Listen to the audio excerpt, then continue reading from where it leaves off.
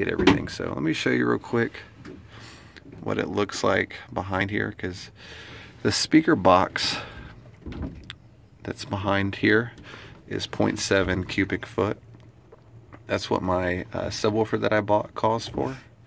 So that's what I built. Did all the calculations already. I just kind of want to show you the end product, what it looks like. So anyway, without further ado, let's grab it here.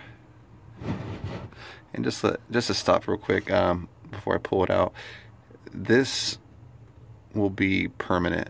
I'm gonna actually run some 1708 there and across the bottom here and everything. I'm gonna 1708 this in place, so it will become permanent. I don't feel a need to have this as a removable box. There's nothing really behind this space other than the seat that needs to be removable. So yeah, I'm gonna glass along that edge as well too. So anyway, finish pulling this thing out and you'll see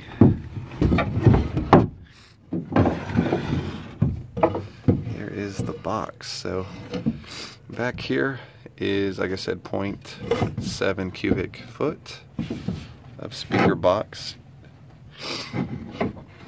Just needs to be fiberglass and 1708, and that's it. But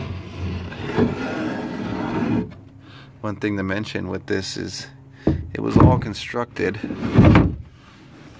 over about a 2-day period with nothing but marine grade plywood. But you're wondering too, like, how did I attach the nails? Or sorry, what did I use to attach the wood? And I use these type of finish nails. They are stainless steel. I use these stainless steel nails, and you'll see a lot of these nails where they claim to be stainless steel, but they're really not. Some of the ones that are made in China, before you start using these, stick a magnet to it. If you get a magnet that sticks to a single one of these 1.5 inch nails, or whatever size nails you use, probably shouldn't use it. But as you can see here, let's give you one more look. Comes out pretty easy. My popsicle sticks out of the way here. Boom. Sits right into place. It took me a few days, like I said, to do all this, to measure it. This box has been in and out probably 300 or 400 times. So if you're going to do something like this, here's a good idea. But just to recap, that's going to be a 10-inch subwoofer speaker in there. And if you're wondering, I'll show you here on the other side. Ta-da! Got another one over here too. So this boat will have two 10-inch speakers, and just like the other side, you can grab here. But like I said, once this all gets glassed in, you're not going to be able to do this. So I'm just doing this now so you guys can see what the speaker box looks like at my boat. Pull it out. This one's got the steering up there, so you gotta really wiggle it to get it out. Anyway, I'm just gonna use the camera here. But you can see back here, still needs to get glassed.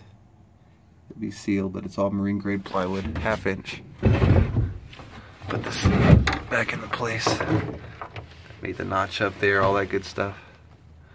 But yeah, 0.7 cubic foot of space. And marine grade plywood, stainless steel nails. So there you go. I'll show you more what it looks like once everything is complete and glassed. But I just wanted to show you in the beginning what it looks like.